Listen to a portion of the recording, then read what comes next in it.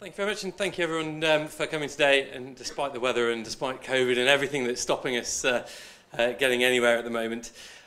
So I know quite a few faces around the room, but for those who I don't know well, my name's George Crowther. I'm one of the old age liaison psychiatry consultants within the Trust here, and also, as Sarah mentioned, have an academic role within the Trust. And I'm going to be talking to you today briefly before your lunch, and I'll try and keep it brief because I know you're all probably getting hungry, about a study that we're undertaking here in Leeds, which is about understanding and improving outcomes for people with Parkinson's disease in the general hospitals, so over in Leeds Teaching Hospitals Trust, so St James's and LGI. And it's a project that we're collaborating with that trust and Max, who chaired the first meeting this morning, myself, a consultant neurologist called Jeremy Cosgrove, set up and have been organising this project along with the help of Amelia and Pamela from the R&D department. And I'm going to be focusing on this talk to tell you a bit about the study itself, but we're fairly early on, and the data we've got so far is sort of not hugely ready for publication, but I will tell you bits about it. But more to focus on what opportunities we have locally for getting hold of large amounts of data and for collaborating with our partners locally. And to use that hopefully as an example of what we can achieve in Leeds. So, Parkinson's disease, maybe not something you'd expect us to be talking about at a mental health sort of research forum, but something that can be hugely relevant to us all. Incredibly common, sort of a lifetime risk of 2.7%, and in the UK around 66,000 people with a diagnosis of Parkinson's. And the things that you'll probably associate with Parkinson's disease will be the physical symptoms that we more commonly talk about. So bradykinesia, so slowness of movement, a tremor and stiffness. But actually, people with Parkinson's disease have a raft of psychiatric and psychological symptoms that go along with that as well. So they're very prone to apathy, anxiety, depression, sleep disorders, delusions, hallucinations, and also people with Parkinson's, particularly after having that Parkinson's disease for a number of years, are prone to developing Parkinson's disease dementia as well. And people with Parkinson's also have a higher propensity for being admitted to general hospitals. This is St James's, looking actually quite nice. It normally doesn't look very nice, but I tried to find the nicest picture I could of it. Usually it's surrounded by police and ambulances. Anyway, it looks quite nice. But it isn't usually a particularly nice place to be. Well, maybe it's a nice place to be for anybody, but it isn't particularly a nice place to be if you have Parkinson's disease. Because what's it like to be in hospital with Parkinson's disease? Well, your outcomes, I'm afraid, aren't generally as good as people of the same age, with the same conditions as you, with Parkinson's disease. So you're 2 times as likely to stay in hospital for longer. You're 2.5 more times likely to die while you're in hospital. You're 2 times more likely to have a fall while you're there. You're 5 times more likely to develop delirium. And you're 3 times more likely to have an adverse drug event. So really that means somebody messing up your prescription because people with Parkinson's disease are generally on quite complicated prescriptions by the clever neurologists. And so actually they're a group that we need to focus on while they're in hospital because they're complicated and they don't generally do very well. Now we know that, but we don't really know why they don't do very well. And that in essence sort of brings up the question here of why aren't they doing very well and what can we do about it? Well, first of all, we set out looking at that question and go, well, where do all these people go when they come into hospital?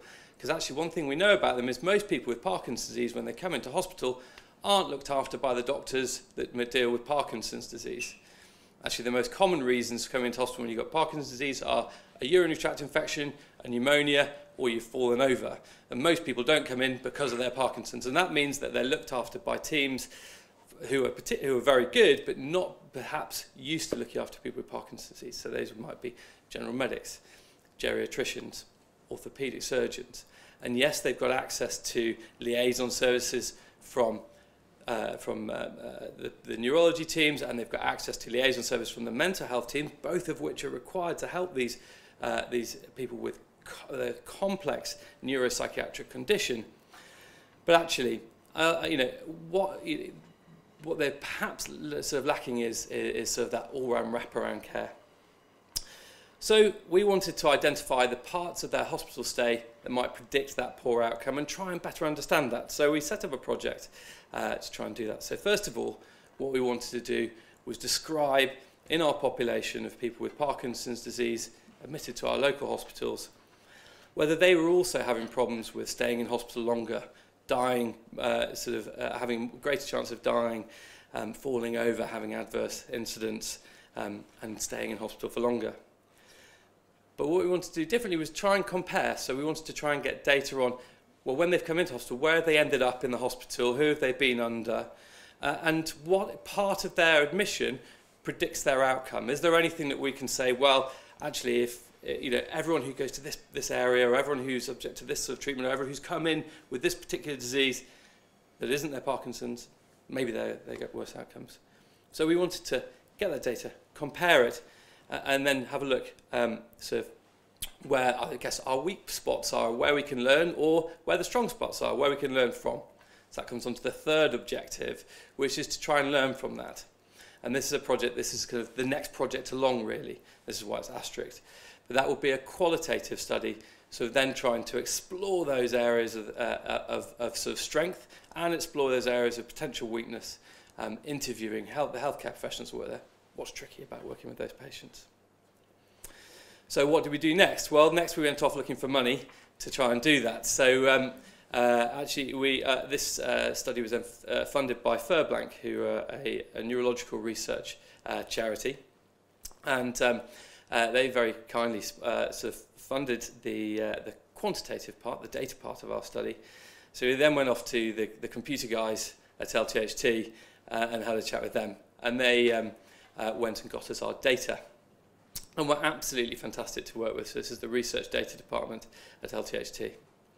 So what did they give us? So they gave us 2 years worth of data, 2 years worth of every person, anonymised, sort of, and individual and aggregated data admitted to our local hospitals with Parkinson's disease. And that came out in a very large spreadsheet with 713 patients on, but obviously much more admission because some people are admitted more than once. And so that's around sort of 1,150, well, it isn't around, it is 1,157 admissions. And so what did we ask for within that? Well, what we got from them, we got an idea of time. So we knew, first of all, we know roughly how old everybody is. They're in age brackets, we don't know exactly. And we know how long they've had their Parkinson's diagnosis for. That's important because the longer they've had their diagnosis, because it's a progressive illness, the more symptoms we might expect them to have. Then we looked at the hospital data. So we've got data on how long they've been in hospital, what their length of stay was like, and also what they came into hospital with and what they left hospital as a diagnosis with. They're often different things. Someone might walk in the door and be told that that they've come in with a fall, but actually they might leave hospital with a diagnosis of a heart condition because that's what caused them to fall. So we've got both of those data points. We know what medications people are on, particularly in relation to their Parkinson's drugs, so their dopaminergic drugs. We've got we know how many dopaminergic agents people were taking, and also critically as well, we know how many antipsychotics and acetylcholinesterase people were taking. So that gives us an idea of what medications we're giving to people, and also we know how many adverse drug incidents there were while they were in hospital. So that means we can have a look. When I said earlier that there's the greatest chance of adverse drug incidents, well, we can see if that's the case and where, what are the better and worst performing parts of the hospital. We know how many people fell over. We know how many people were aggressive or sort of violent on the wards. Not many, I have to say. And we know how many people died. And all that data allows us to build that big picture of what's going on, or what we're currently building at the moment. I can give you a brief snapshot of what we know so far. And what we know so far is that of our group, so of those 1,157 admissions, 9.3% of them died while they were in hospital, which is in keeping with the sort of the data that I presented at the beginning, but higher than you might expect for their age. And actually, 18% of them died either in hospital or within the 30 days of their admission, so within that sort of treatment period, as it were, so quite high. 18% of them went home but never really maintained themselves being at home. So went home, didn't, if you like, we kind of might call it a failed discharge, but really what that means is they went home and then bounced quickly back into hospital within 30 days and were readmitted.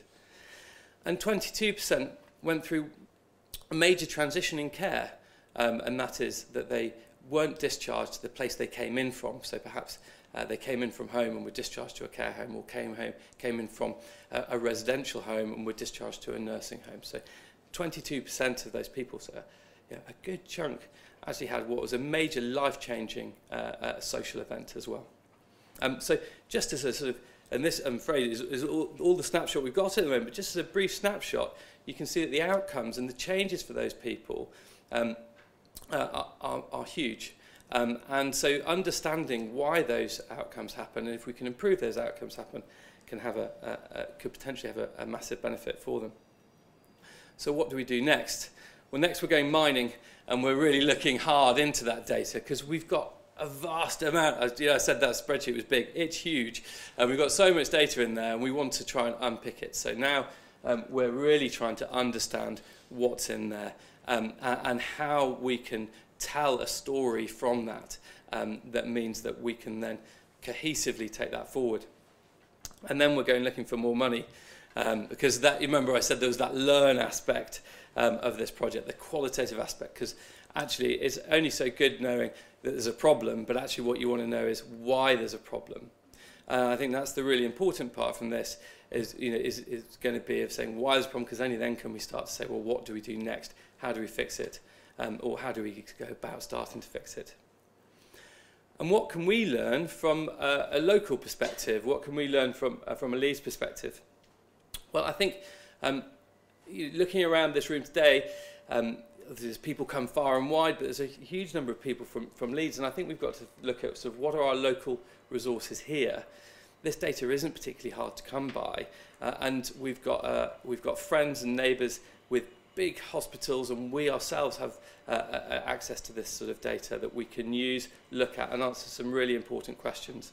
And that we've got incredibly sort of helpful departments we can work with. So I think there's a lesson here about the ease and importance of getting big data and working with our friends and neighbours.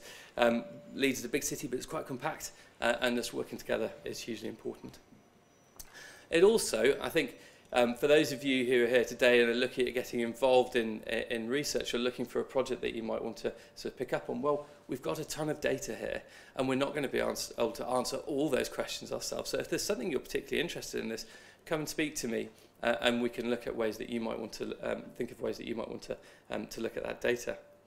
And we've also, on the horizon, got the potential to use our own sort of big data with the potential arrival of a Crowther who will be working with the Trust and working with the R&D department to look at using Care Director, so our own electronic mental health record, to be able to pull out large amounts of data about our population, so we can start to answer those questions about our mental health service users as well.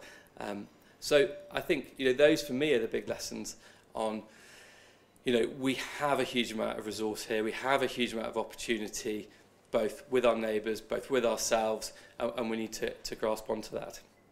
So I'm going to leave that there for now and let you all get on with your lunch, but I'm very happy to answer questions sort of straight away, or you can come and grab me over lunch if you like, whichever works best.